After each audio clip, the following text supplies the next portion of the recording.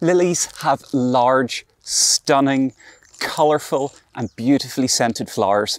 But did you know that growing your own at home is actually really easy, even if you only have a small garden or even a balcony?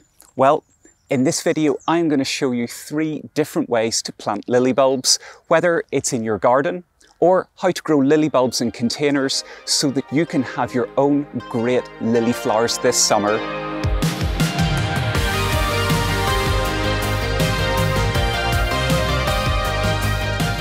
Hey everyone, how's it going and welcome back. I am a really big fan of growing flowering bulbs because they just give great results and are actually a lot less work than growing plants from seed. So I thought I would show you 3 different ways to grow some great summer flowering bulbs that are sure to give you that real hit of colour in your own garden.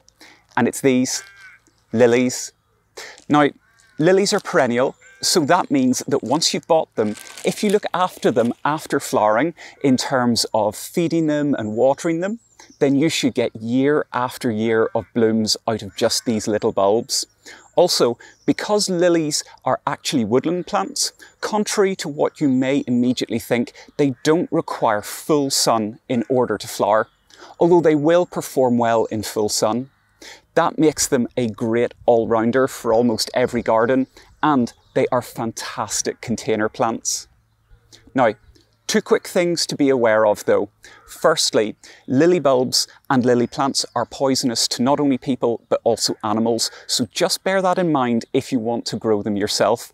Perhaps grow them in an area away from where your beloved pets can access them, or plant them in containers, and then that way you can still enjoy having these flowers.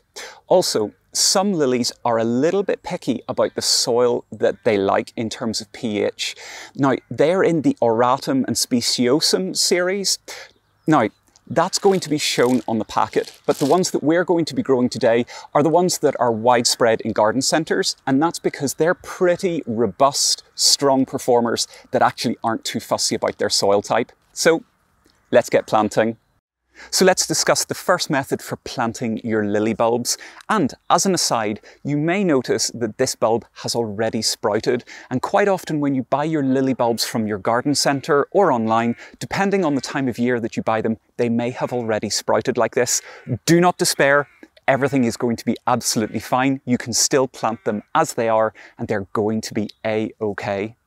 The great thing about planting bulbs into your soil is that you're not actually limited to planting only spring flowering bulbs like daffodils and tulips outdoors into your soil, into your beds and your borders. You can also plant things like lily bulbs and they're going to do really nicely. All you need to do is observe pretty much the same rules as you would do for spring flowering bulbs, and that's to make sure that they're planted deep enough. Now, if you're planting them in the spring, make sure that they're covered with at least 12 centimetres of soil, or what's easier to remember is make sure that they're covered with at least 3 times their own height in soil. If you're planting them earlier on, like in the winter or even further back into the autumn, plant them an extra inch deeper. That extra inch is going to give them an extra little bit of frost protection, and it's going to help get them through the winter. When it comes to planting these into the soil then, simply use a bulb planter to twist into the soil and lift the core of soil out, or use a trowel or a spade to either dig holes where you can put clumps of bulbs together, or you can use a shovel or a spade to dig a long trench if you're going to be planting plenty of these. Top tip, before you set them into the soil, put a nice layer of gravel on the base of the hole that you've created and then set the bulb on top. The reason that you're doing this is to make sure that each bulb has plenty of drainage. Doing that means that while it's sitting, starting to develop its roots and its shoots, it's not going to get too soggy, and it reduces the risk of it rotting off and you not getting any flowers. So once you have that nice layer of grit, set your bulb on top and simply backfill with your soil. And then the really vital thing to do, make sure to label where each of your bulbs are, because until they start to show their shoots, it's really easy to forget where they are and accidentally put a spade through them. Trust me, that has happened to me before.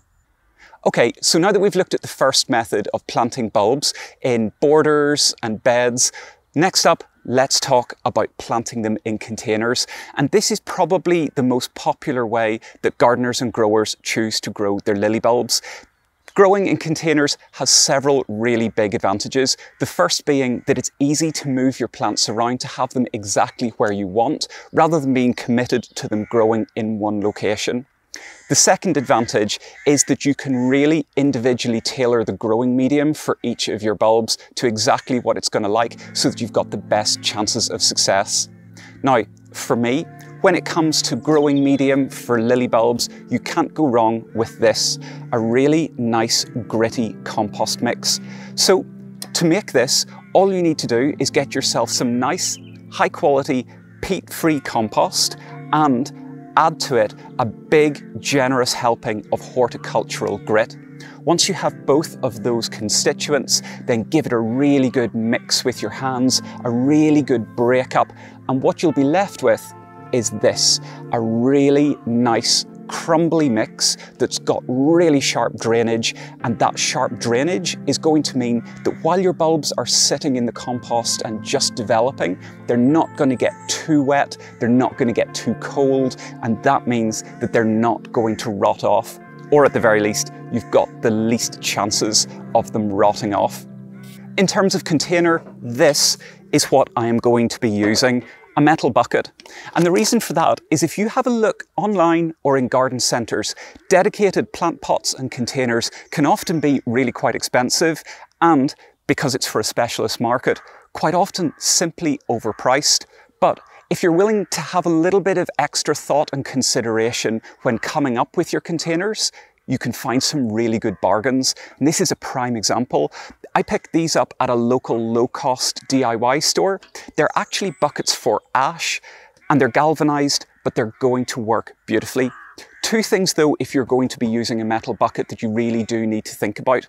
Firstly, they don't have holes in the bottom when you buy them, so you're either going to have to drill holes or puncture holes in the bottom so that your bulbs and your compost don't end up waterlogged and dying off.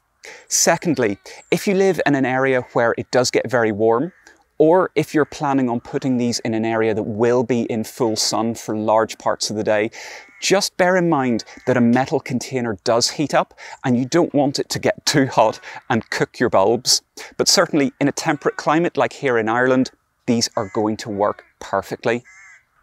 The other advantage of using buckets is that they're nice and deep and they hold plenty of compost, because as with planting bulbs in beds and borders, you want to make sure that they're buried at least 12 centimetres under the surface of your soil or compost, but at the same time you want to make sure that they have plenty of compost to fill with their roots so that they've got the best chance of growing into really healthy plants.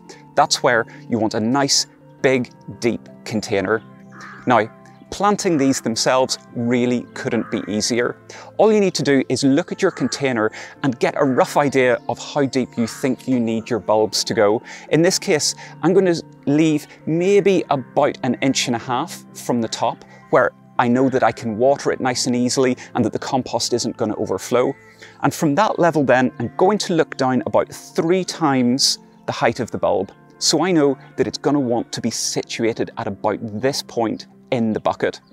So all I need to do then is take my really nice gritty compost mix and start to fill the bucket.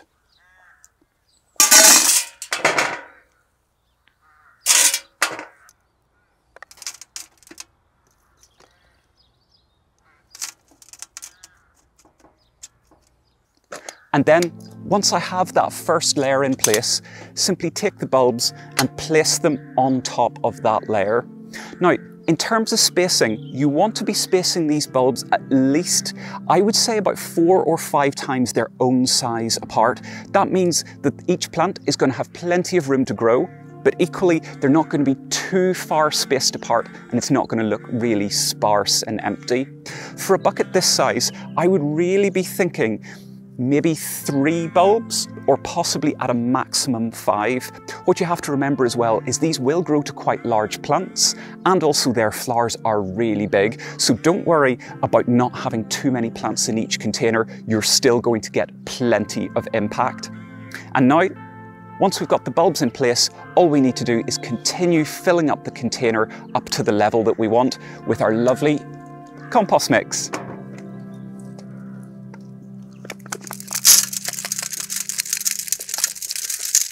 So you'll see now that I've filled up the container, leaving that 1 to 1.5 inches space along the top. I can cover this with a nice layer of horticultural grit just to make it look really tidy and sharp. Give it a nice good water, and then rather than putting this exactly where I want it to flower, I'm going to leave this outdoors but in a nice sheltered position. You would do the same with spring bulb containers as well. So I would recommend somewhere like round the back of a shed or up against a nice sheltered wall. That's just going to give these the shelter and the peace and quiet for them to start to develop and start to grow. Once you see the plants growing, wait until they're about 1 foot in height and then move them to where you want them to be. And then all you have to do, keep them watered, possibly give them a little bit of feed later on in the summer to really encourage the flowering. And then all you need to do is enjoy the flowers and the scent during the summer. So now that we've got our container planted, that covers 2 brilliant ways of growing your lily bulbs, directly in beds and borders and in your own containers. But we're not done yet, because I've got a third method that can actually give you more options and flexibility in your garden and can potentially save you money. Bear with me, and I'm going to explain why. It uses standard pots or aquatic baskets. Now, if you were to plant bulbs like this into pots this deep, realistically, these are actually just too small to do the job all the way through the summer. But at the same time, buying containers can be quite pricey, and especially if you're using them for spring bulbs, you may not be finished with them yet. For instance, earlier in the autumn, I showed you how to plant one of these. It's a bulb lasagna. At the moment, I've got beautiful reticulata irises flowering, but this is going to do me for another few months because it's full of miniature daffodils and tulips. That means that I'm not going to be able to use this pot for at least another 3 months, but I want to get my lily bulbs started.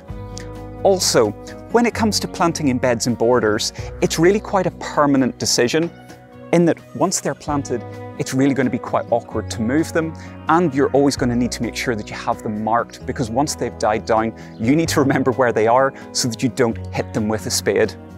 And that's where these come in. What you can simply do is fill these with a little bit of the same gritty compost mix. Plant your bulbs into them, and then once they're in position, continue filling up with compost. Again, leave these in a nice sheltered position around the side of a sheltered wall in the same way that you would do with any other lily bulb container. And once these plants start to grow taller, then what you can do is you can simply plant these out like you would do with any other plant. The advantage of this is it's going to give plenty of time for containers like this to die back. Then you can empty these out to dry the bulbs off, ready for autumn, but you can then reuse the container, and it saves you having to buy more and more containers just so that you can have a nice ongoing container display through the year. It's such a handy thing to do because it buys you that extra little bit of time to think about exactly where you want to plant your bulbs, whether it's going to be out into beds and borders or whether it's into containers that you've emptied. It saves you buying extra containers, and it gives you that extra little bit of certainty compared to just planting the bulbs out into the soil. So there you have it, 3 great ways to plant your lily bulbs, whether it's directly out into the soil, into nice decorative containers like this, or into small containers ready to be planted on in a couple of months' time. Whichever method you choose, I'm sure you're going to have success, and within a few months your garden is going to have gorgeous blooms like this, brightly coloured, really structural, and a lovely knockout scent. It's just going to add something really special into your garden, into your balcony, or into your containers. Now, at this time of year, it's not only summer flowering bulbs you can be planting, and in fact, I've created a whole series of monthly seed sowing videos for lovely flowers that you can sow. If you'd like to check that out, the link is here, and down below is another video that I think you're going to love. And until next time, see you later.